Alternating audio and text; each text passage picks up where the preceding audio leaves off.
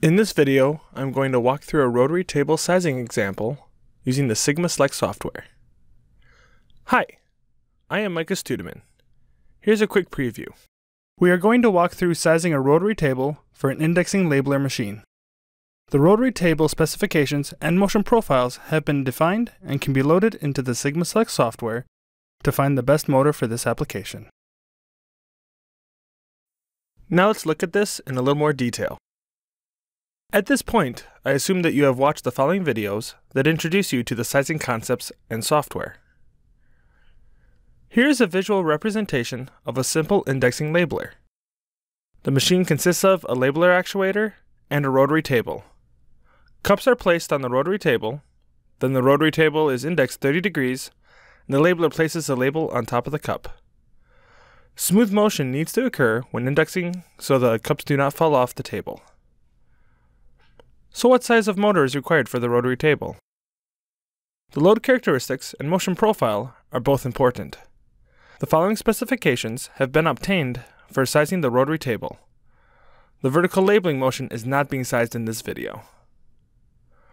Looking at the rotary table, it consists of a 1/4 inch stainless steel index wheel that is 18 inches in diameter. 7.5 inches from the center of the wheel are 12 1.5 ID 2-inch OD by 1/8 inch tall cup holders. The index wheel rotates on cylindrical roller bearings connected to the machine frame. The motion profile can be broken down into two parts. One part is when the wheel indexes by 30 degrees, and the other part is when the labeling occurs. Let's start sizing the motor by opening the Sigma Select software. For this example, I will be using version 1.0.8.3. To start, I have already filled out the user information section. In the Load Editor tab, we can start filling in some required information. First of all, what mechanism are we trying to size the motor for? In this case, it will be the rotary table portion of the indexing labeler, so I will select the rotation table icon from the left side. Let's look into some of the load info. First in this section is the rotating inertia. If you remember from the Servo sizing basic concepts video, the moment of inertia is a measurement of how difficult it is to change the rotating velocity of the object. In this scenario, we are looking for the inertia of the rotary table. The specification from before does not list the inertia directly, but we do know the material and dimensions. These can be used in the inertia calculator. The inertia calculator takes a user-defined model of the rotary table and calculates the inertia of the defined model. In this case, there are two parts of the rotary table that need to be modeled: the table itself, and then the 12 cup holders on the table. The cup's inertia may also need to be considered, but for this example, their impact is negligible. I'll start with the table. I'll set the label to table and set the type to cylinder. There's only one table connected to the motor, so the quantity will be 1, and there are no transmission components being used, so that will stay at the default also. From the rotary table specs, the thickness or height of the table is 1/4 inch.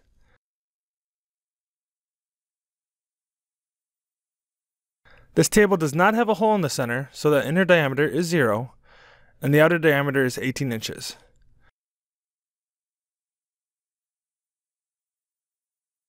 The offset is 0 because the table is rotating on its own axis. Predefined materials are available from the material dropdown. This rotary table is made out of stainless steel. The cup holders can now be modeled. I'll set the label to holders, and there will be 12 of them, so the quantity should be set to 12. From the spec sheet, the thickness of the holder is 1/8 of an inch. The inner diameter is 1.5 inches, and the outer diameter is 2 inches. The holes are offset from the center by 7.5 inches. The holding material is also stainless steel. The inertia for the rotary table has now been found. When it comes to friction force, we are looking for items in between the load and the rest of the machine that may cause constant resistance depending on the load. In the rotary table, there is a friction force occurring underneath the plate where it connects to the machine. This force is added by selecting the friction coefficient calculator and selecting cylindrical roller bearings underneath the mechanism menu. Since the rotary table is directly connected to the motor, the transmission section will not be used and can be left at the default values. Let's move on to the profile editor. Now we need to move the information from the move profile shown earlier into the profile editor. To make sure that the correct units are used, I need to set the unit options to degrees, seconds, and Newton meters. The first section is the index motion, which will be a triangular move for 0.1 seconds over 30 degrees. The last section is a dwell for 0.5 seconds. Now that the motion profile is finished, a motor can be selected from the Motor Results tab.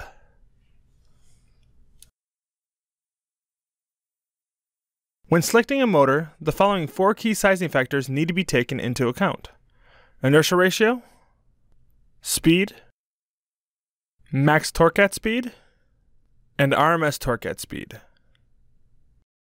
For this application, let's use a direct drive motor. Direct drive motors are commonly used for rotary tables because they can handle higher inertia mismatches. I want to find a motor that satisfies all 4 of the key sizing factors. The SGM7D-38J motor fulfills all 4 of the key sizing factors according to the factor of safety ratings. The factor of safety for rated torque is 1.7, and the factor of safety for peak torque is 1.09. We like to see factor of safety greater than 1.25 for torque. This allows a buffer if the customer's specifications are a little off. The SGM7F-35D motor has higher factor of safety ratings. Let's select both of these motors for right now. In the motor detail screen, I will look at the SGM7D-38J motor first. Looking at the speed torque graph, the RMS torque value lies in the continuous region, but the peak torque is sitting just outside the intermittent region.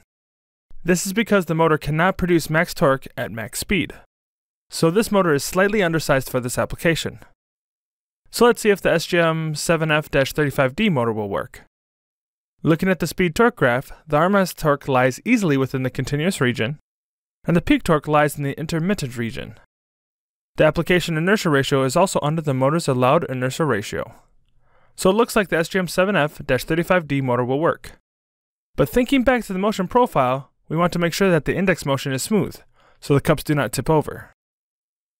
Going back to the profile editor and clicking on the triangle move, we can adjust the jerk value to smooth out the acceleration. Let's set jerk to 25% of the XL and decel. Now we can go back to the Motor Details tab to see if the motor will still work.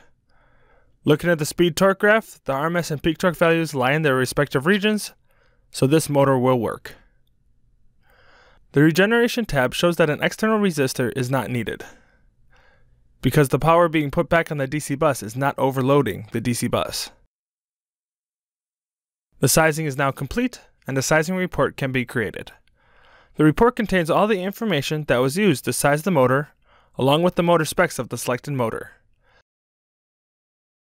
The SGM7F-25A motor will work for running the rotary table of the indexing labeler. This concludes the rotary indexer sizing application video. For more information on Sigma Select and motor sizing, visit Yaskawa.com.